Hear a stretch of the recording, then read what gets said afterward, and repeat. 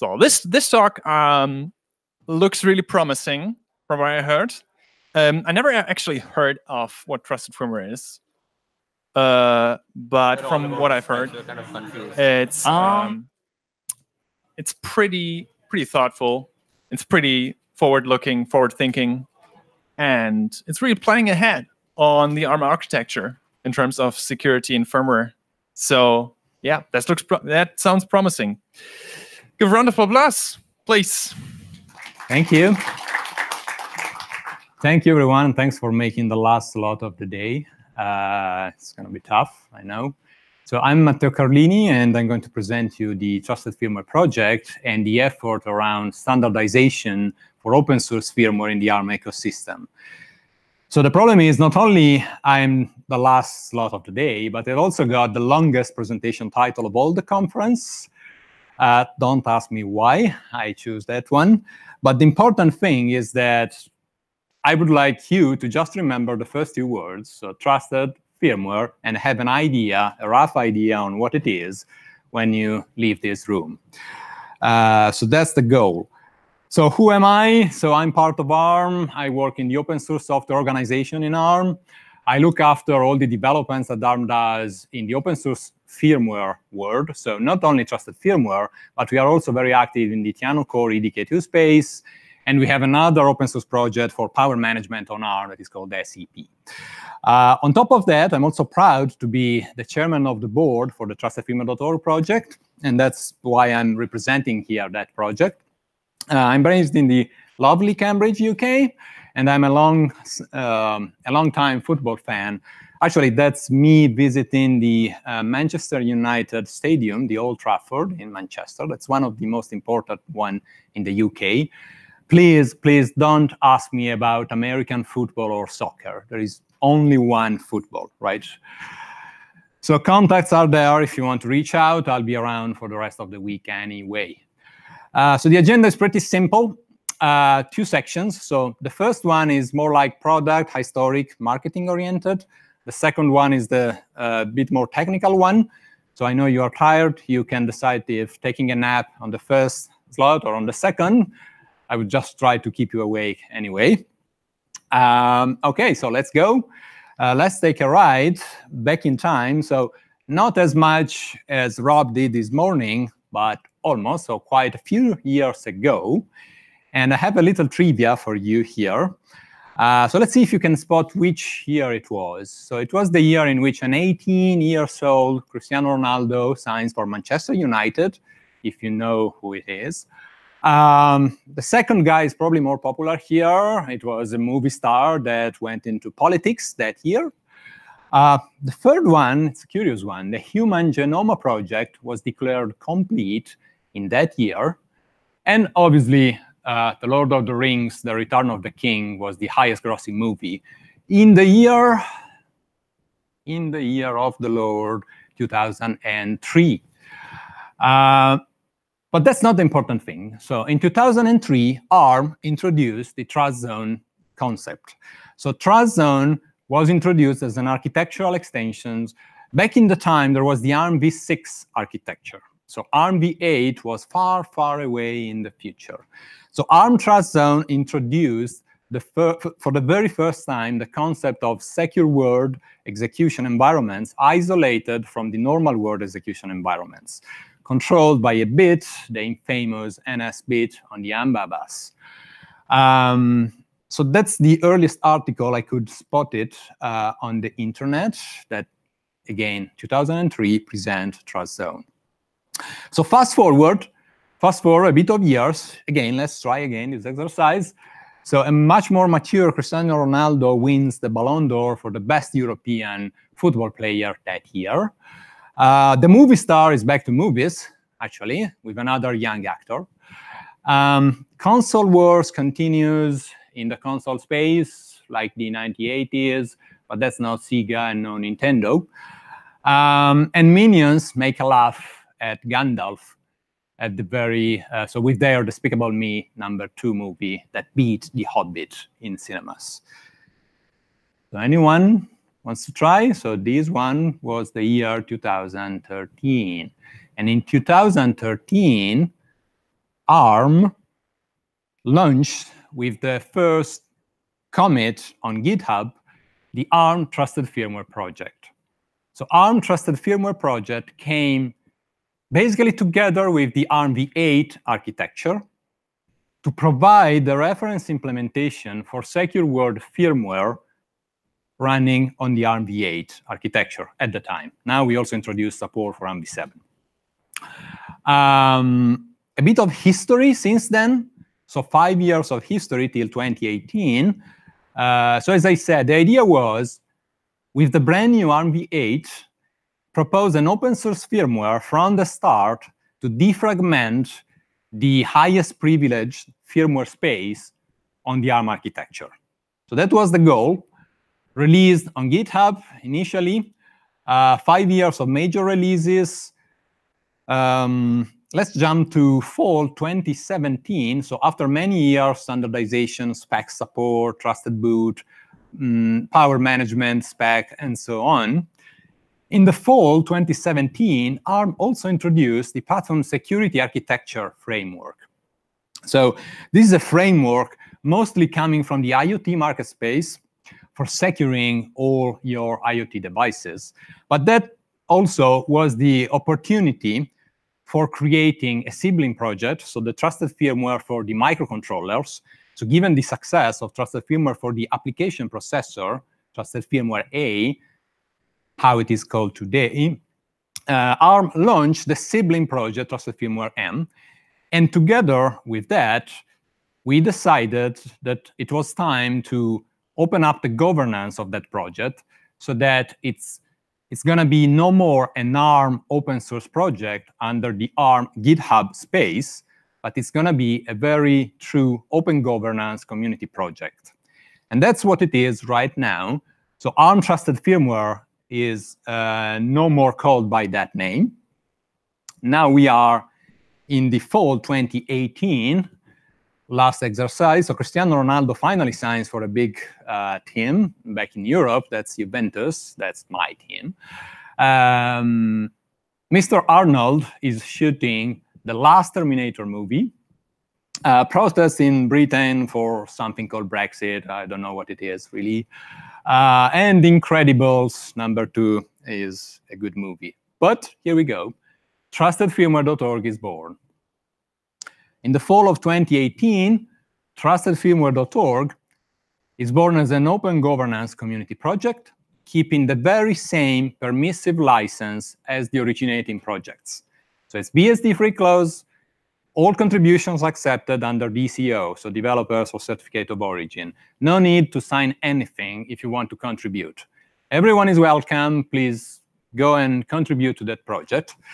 If you want to join the project itself, the project membership gives a seat to the board of project member representatives and gives a seat to the technical steering committee. And these are the two bodies that drives the strategic and technical direction for the project. There are publicly available resources of all kinds, mailing lists, roadmaps, meeting minutes, and so on. And as of today, well, actually as of 3 days ago, but that's the same, August 19, so the project is the combination of 3 major open source projects. So as we said, Trusted Firmware for the A class, for the M class, and also recently OpT. So I'm not sure if you know what it is, but OpT is the reference trusted OS implementation that was originally provided by Linaro. Now, Linaro proposed, and the Trusted Firmware project accepted the inclusion of OpT within the TrustedFirmware.org umbrella project. So we'll see in a minute how this will translate in the ARM architecture from a reference software point of view in the secure world. So these are the current members. You will see there is a different variety of market segments that are represented. ARM and Linaro just sits as one of the 2 founding members, but then there are all the other companies that are contributing actively to the life cycle of the project. As I said, it covers all different kind of market segments in which there are ARM products around. So it goes from end user devices of all kinds, so wearables, IoT, mobile, all the smartphones that you have in hands, automotive, everything that is on an automotive system, as well as laptops, so laptops on ARM machines. And then it goes down to embedded, edge, router, gateways, down to the cloud and the more traditional general purpose server segment. So it really covers a huge variety, and this also translates in a huge set of very different security requirements when it's down to securing your platform, because all of these have different threat models, different security requirements at the end. So which are the key pillars, the goals upon which the project was created? Well, quite simply, so trying to solve the security issues by scale. So take an example, the Spectrum meltdown mess of 2018. So if you are able to solve Spectrum meltdown in one single code base and then deploy it across all these segments that we saw before, so we've done a great success. So we fix it once and for all across all these segments. So joining the project gives shared responsibility to the security of your products. It obviously helps reducing time to market and development costs. That's the traditional argument for using and contributing back to open source projects, less individual maintenance, and minimize cost of ownership for the project adopters. And as I said, so at the end of the day, your security complexity is solved once and for all in one place, in one code base, that you can then audit, assess, and deploy across all your products in all your segments. So that's one important thing that we recently set up on the project. So we have an OpenCI system that continuously tests every single commit that goes under the open review systems. It gets tested on a Lava system that is managed by Linaro as a contractor company. And it's tested currently against ARM platforms. So there is a microcontroller-based platform, the MPS2, and an application controller-based, the popular Juno development board. But we obviously foresee that partners will donate, project members will donate their boards to be contributed to the OpenCI. So every single commit will be tested against all partners' boards that are available in the OpenCI system. That is already live, so you can go and look at the URL. It's already working for every commit that gets reviewed in open. So some statistics shown by Cristiano up there. So as of the first 6 months of 2019, half of the commits are coming from the ARM ecosystem and not from ARM. So we reached the point, almost the point of, in which the partners are contributing more than ourselves. We have more than 30 partner platforms from 16 different vendors. And this is not counting the ARM development boards. So the ARM development boards, there are a bunch of fixed virtual platform, modeling platforms, development boards that are ARM property. These are not counted in that numbers. And if you see the collaboration, so from when we started with the project, there were obviously, it was an ARM project, 0 comments from the community. Now it runs of about almost 1,000 of commits per year. So an hugely increase in the past 2-3 years since we opened up also the governance of the project. So how to get involved? Well, first of all, if you bump up an ARM platform and you want to see what is going on under the hood, so behind the kernel and behind the BIOS, there will be a tiny layer that is trusted firmware, and you can play with it. You can look at the code base, you can contribute, you can read the mailing list, participate to the project live, and it's all for free. Then if you want to be part of the project, if your company wants to contribute to the direction of the project, you might consider joining the TrustedFirmware.org project. So at that point, you will participate and own technical and strategic direction for the project itself. And finally, be a Trusted Firmware ambassador, as I am here on stage. So that completes the first slot. So what TrustedFirmware.org is. Now we've got the second part. It's a bit more technical. So what is happening from a standardization point of view in the open source firmware space on ARM, especially on the secure world firmware side? Here we go.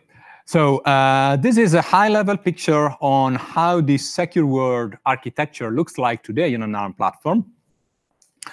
So we've got the EL3, the highest privilege firmware, that usually is based more or less on the trusted firmware project. That's the blue box.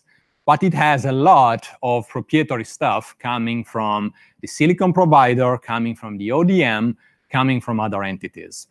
So when you have a secure service that you want to run on ARM, or a platform-specific service, the easiest choice to be is just to stack this service at EL3. So implement it within the runtime portion of the firmware at EL3, and that's it, like easy. So I grayed out the trusted OS part here because it might not be relevant in all these segments. So we have deployments that looks like this precisely, and we have deployments from our partner that looks like that instead.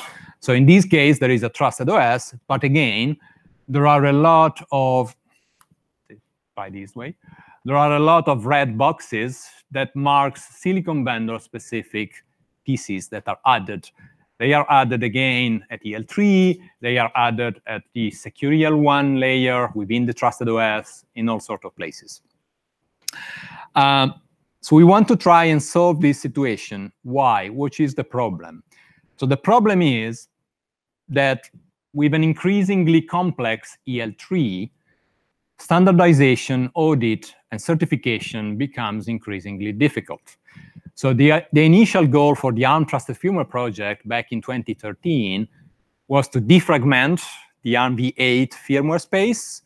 And we have done a lot of steps in that direction, but if partners continues to add specific services at EL3, they just keep fragmenting the firmware ecosystem at the highest privilege level. So there are papers available in the internet in which security researchers continuously breaks proprietary implementation of the EL3 firmware because again, it's difficult to audit. It's difficult to certify it. So if we want to have a secure, highest privilege firmware, we want to have it clean. Other challenges, if you have a trusted OS, there is no separation between EL3 and the secure EL1 space in which a trusted OS runs. So effectively, you cannot enforce the principle of least privilege. And there is no way for protecting the normal world from attacks coming from trusted application and trusted OSs. That's yet another attack vector that is very popular on research papers. So these are all the challenges. And this is more or less the dream that we have for the evolution of the firmware. So we would like to have, stick on this side, to have a standard and completely generic EL3 runtime firmware that will be delivered and provided by Trusted Firmware as an open source project as it is today. So we would like to encourage all our partners to move out all their platform-specific services and secure services that they need. So for doing DRMs, secure payments, secure storage, or crypto operations.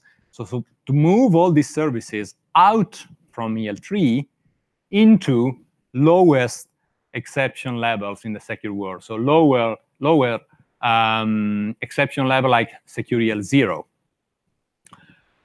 And what about platform-specific configurations like memory addresses and so on? So we've got already today in the code base a way for adding configuration files.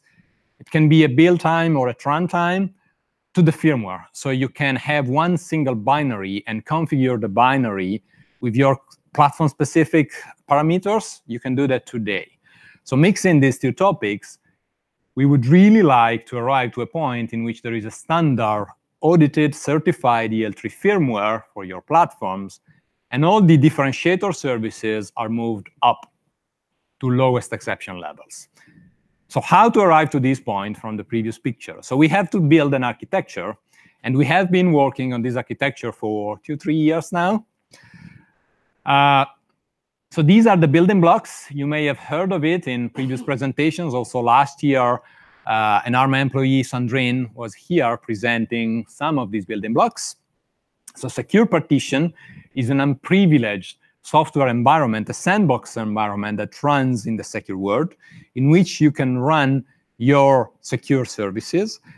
The beauty of this secure partition, it's that it has an isolated execution context. So every partition is isolated from each other, and it has limited access to the system resources. So it doesn't see all your system resources. And who controls the visibility of the resources for a partition? The second building block, the secure partition manager. It's an entity that runs traditionally ETL3 for systems that are not yet 8.4 enabled. And this entity, we will see in a picture in a second, owns and enforces the principle of least privilege. So it basically tells which resources each partition is able to see. And it's also responsible for the runtime communication between partitions and between the normal world that is requesting a secure service. Okay, so I want to do a secure payment from my Linux OS, so I execute the service request, and this is the router that routes the request up to the specific partition that will execute the payment service in the secure world. And then, obviously, standard set of interfaces. So no proprietary stuff, no proprietary interfaces, ad hoc, SMC calling SMC, but rather a standard set of interfaces that will really describe how these various entities communicate together. So the picture starts to look like this. So this is an early picture from 2017-ish that we completed the development upstream of this picture last year. So this picture is actually already available using the upstream project, Trusted Firmware, and Tiano Core, EDK2. So you basically have a generic firmware that implements the partition manager, the entity that controls that partition. There is a little shim that translates your request from the normal world to the secure world. And then here we go, the secure partition that can implement what is called a standalone service as defined by the UEFI PI spec. And in the Tiano Core EDK2, there is a package that is maintained by ARM and partners that implements standalone services. And we've got already platforms implementing this model that are available now. So this is one step in the right direction. It's not enough, though. It's not enough because this is allowing just one single partition to run in the secure world. So you can only have one service, one payment service, one DRM, storage access, secure storage access, only one in your platform. And that's the limitation. And then it also has still a run to completion model. So it means that the normal world is not in control of the cycles that are spending in the secure world. So there is the same problem that other architectures has on their secure systems. So the way forward is the evolution. And the evolution, so the picture is a bit complex, becoming a bit complicated. So the interface now changes. It becomes a more complex interface called Secure Partition Client Interface. How it changes, it allows multiple services requests to happen concurrently. So you can spawn basically multiple partitions, you can call into multiple partitions in the secure world concurrently. And it also allows yielding calls. So it means that the normal world is in control of the cycles that are spent in the secure world. So this prevents the cycle stealing problem that was affecting the previous picture. So the secure world is no more stealing cycles behind your hypervisor or behind your normal world kernel under the hood. So that's on the normal world side. On the secure world side, in order to allow multiple services and in order also to have trusted applications that can run together, we are working to enable this picture. So having a trusted OS and the trusted firmware.org project will deliver a solution based on opt.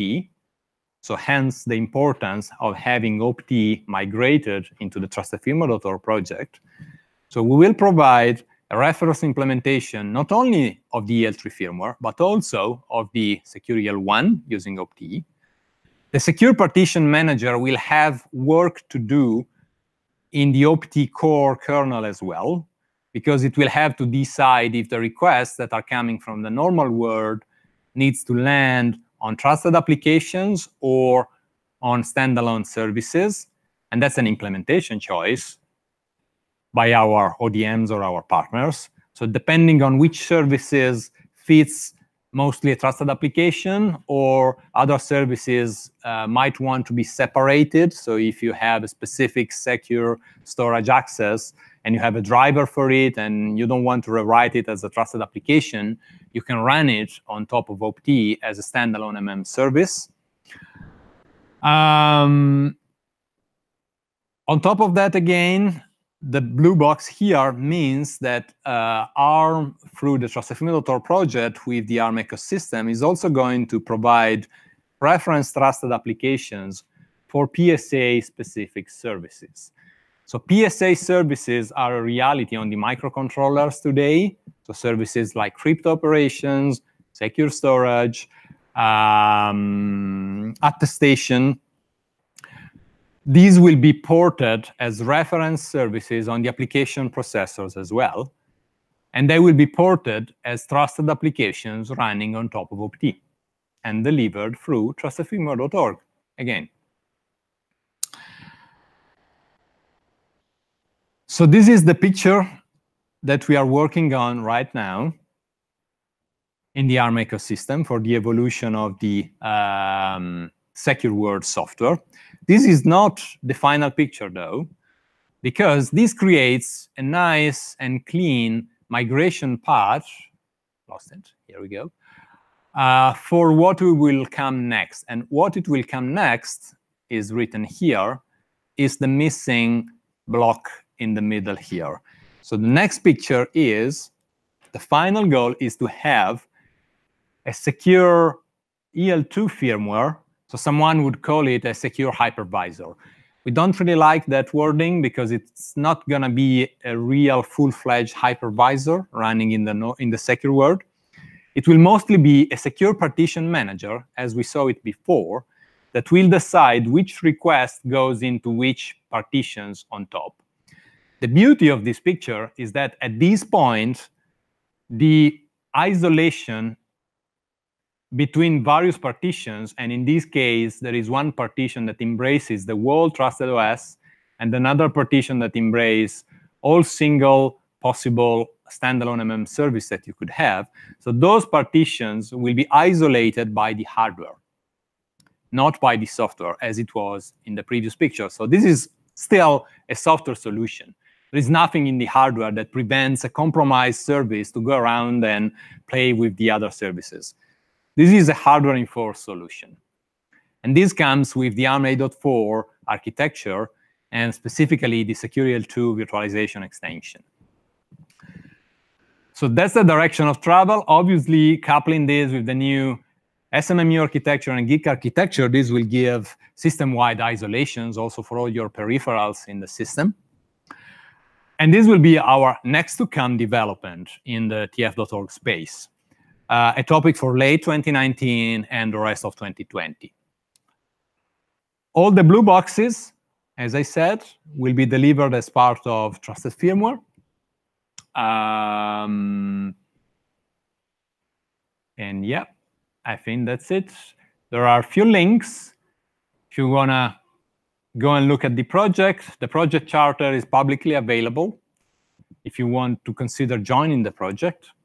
There is a white paper from ARM that talks about virtualization extensions coming with the 8.4 architecture. The previous presentation from Sandrine, OSFC last year regarding secure partitions, a deep dive on the status of the art back 1 year ago on secure partitions. Link to the platform security architecture framework from ARM, and the specification, SPCI, that will be called PSA firmware framework for the A-class processors, will be coming out very soon from ARM. So that's it. Any questions? Thank you very much. Let's have another round of applause. So we have, we have time for about 10 questions, but since this is the end of day, we have virtually infinite amount of questions. Question that one of your slides said you have a way to avoid like the x86 SM stealing cycle from circuit. I didn't understand how you can prevent that. So the specification, I've lost the slides, but the specification that will be coming out allows for specific calls that basically allows the normal word to tell the secure word how much cycles it's allowed to spend.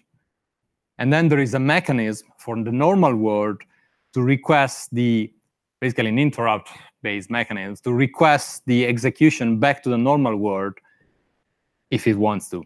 Yeah, but that's still steering cycle. We have in x86, we have sliced SMM that we can cut a big program into pieces. So like Windows has a specification limit how long you can stay in the SMM. Okay, but if your Linux kernel wants to use your cycles back, you cannot ask them back from the SMM. Yeah, it's disappeared. It's disappeared. Just that's not what it happens here. Oh, okay. We probably need to wait until we need to look at this spec deeply and see how it allows the normal world kernel to request your cycles back and bring the execution back to your Linux kernel when you need it.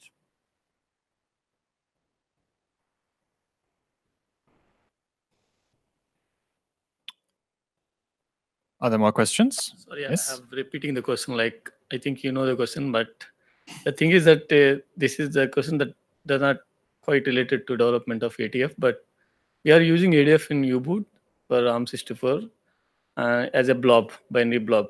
Like we built out of tree ATF and we will reuse it in U-boot image format. Do you see any point of taking that code or forking that code into U-boot? And do you see any point with respect to licensing, or is it that seems like worth to fork that into bootloader like U-boot? So I will repeat my answer, basically the same. So I'm not a lawyer, so I cannot really pronounce myself on the legal side of the licensing. Okay. What you can do is you can surely fork the project that will still keep its BSD permissive license, and you can mix and release it as part of U-boot. Now, how U-boot with its GPL v something license will cope with the inclusion of a BSD piece of code, that's up for you to sort out on the legal side. That's not up for me to decide. Okay. That's my political answer. Then we can discuss more with some licensing angles offline. Okay. Yeah. Thanks. Hey, Matteo. So one question was for the ARM v8, normally we have like in EL3 the secure copies of some of the registers like in JICV3 or SMMU. So in the last slide you sent, you mentioned about 8.4 that the firmware is going to be EL3 generic and you're going to push the secure things into the EL2, right? So the secure copies, do they become programmable in EL2 then, or how's that? I mean, or the secure copies go away in 8.4? Do you remember? I don't remember reading about that, but I don't remember the particular detail. We can check it. So when I say the EL3 firmware becomes standard, we cannot enforce our partners to just get rid of everything that they have and just adopt everything that comes downstream from tf.org. What we can do is encourage, well, first of all, encourage platform ports to be upstreamed.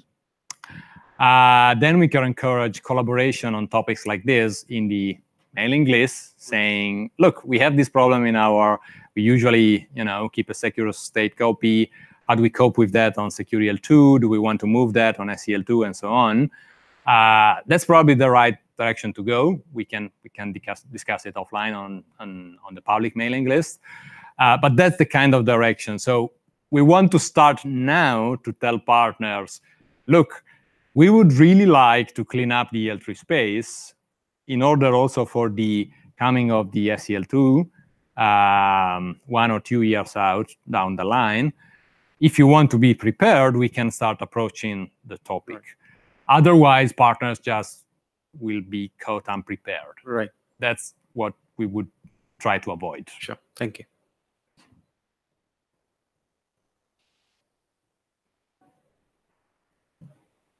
I'm sorry, I'm very ignorant of all this, but my question is, you've got lots of microprocessors running inside the ARM chip. Why all this sealing of cycles and so on? Why don't you just dedicate one of them to secure stuff? So let me see if I have understood the question. So in a typical ARM system, there might be multiple application processors. So you are suggesting let's reserve one of the application processor for doing secure stuff. Did I get it right? Yeah, I guess that's what I'm saying. Okay, so let's see how I can reply to that in 30 seconds. So every partner has its different kind of system. So there are systems with 8 mixed, very high-end Cortex-A cores. There are systems that are big little systems in the mobile space with completely different set of configurations. So every core counts a lot, and every application processor costs a lot of money to our partners. So what ARM is suggesting from a security standpoint, is either go with a T-based solution like this one. So these are solutions to solve security on your application processor that you still have. But if you can afford having a separate coprocessor that does security, we are okay with that. And actually, the architecture allows you to reserve one of the partitions to communicate with your security coprocessor. It will probably not be a Cortex-A as we know it. It will probably be a specific security processor, and ARM has other IPs to suggest to our partners for doing this sort of operation. So coprocessor that does accelerate security operations, coprocessor that does discrete TPM implementations, coprocessor that does all the secure storage that you need. So we do have in our portfolio other products. So not the traditional application processor, because it will be a waste of money. So they are different. They are thought for different purposes. They are not optimized for accelerating crypto operations, for example. So we have separate hardware and IPs that are fit for that purpose. So we foresee a system in which you can have your set of Cortex-A that does your traditional job, and the communication with the security coprocessor goes through the trust zone, so it goes through the secure word, and you have a partition that communicates, and it's just a relay, basically. So it receives the request from the normal word, it goes in the secure, and then it gets relayed to your coprocessor. So it sounds like the answer is yes. Yes, but not with a Cortex-A, with a different set of ARM IPs. But you're working on SoCs where there will be a security processor as one of the devices in there that will do all this stuff. One of the optional deployment choice, yes. Okay. Yes, absolutely. So depending on the segment, again, it might be more popular or less popular, but it will be given the choice to our partners, absolutely.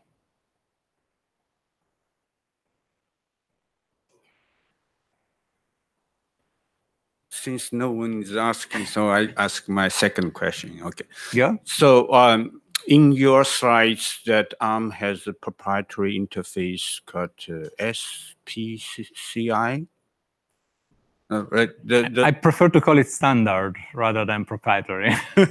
Standard. Okay. So what I have noticed, in the previous talk from the FSP, right? And they have the 2.1 version, and they start to use the native UEFI interface and their API interface.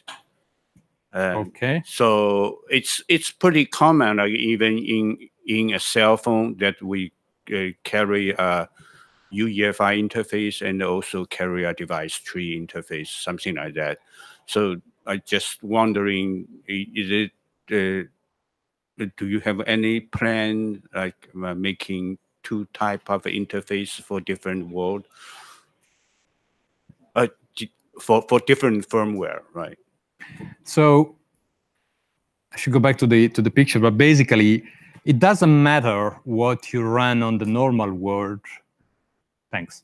So we can stop here.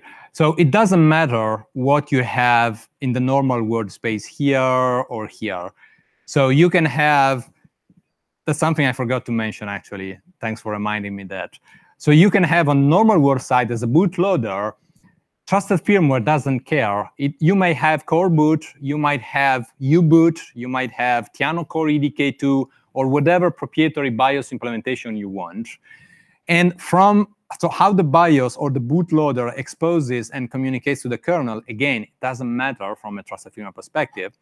What I'm talking about down there is how your Linux kernel or your proprietary kernel and how your bootloader or hypervisor calls into secure services in the secure world. So this at the moment is kind of not specified. So there are some SMC calls to arrive to EL3, but there is no way to call into the execution of these partitions up here. So there are a lot of proprietary SMC calls that lives down there or down there if it's coming from the kernel. So that's where we are standardizing. So we are proposing a standard set of interfaces that will live below your running kernel or below, I lost it, below your running kernel or below your bootloader hypervisor, no matter what it is. It can be, again, U-boot, device tree based, CPI based, all this controversy. We don't care in the highest privilege firmware. So when we hand over the execution to the normal world bootloader, then the normal world does whatever it's meant to do. So the memory sizing firmware is in just firmware or in the generic firmware?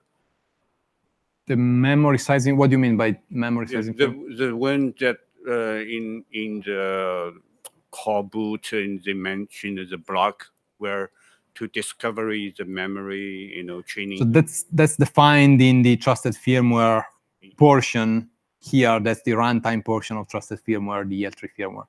That's what you are used to know today already. Yeah. So that is not going to change. So this will be even more generic, but it's exactly what BL31 is today on all ARM platforms. So the runtime portion of trusted firmware that lives as a secure monitor there. SPCI may not be the only interface. There's other interface to the right? Because I haven't read the SPCI. So SPCI will be how ARM recommends a standardize these interfaces, and we will provide the reference implementation across all the levels. If a vendor would like to have their own proprietary in place or in parallel, but that will not be forbidden. So it's up to the implementation choice of our vendors. Standard interface will still be there. The PSCI? Oh, yeah, sure. This has nothing to do with the PSCI. So this is not meant to substitute the existing ARM standards. This is meant to replace specific proprietary ways of calling into the secure world. Absolutely. Yeah. Okay, I may have to cut you off there because we're at the end of the day. So thank you again, Matteo. Please have another round of applause.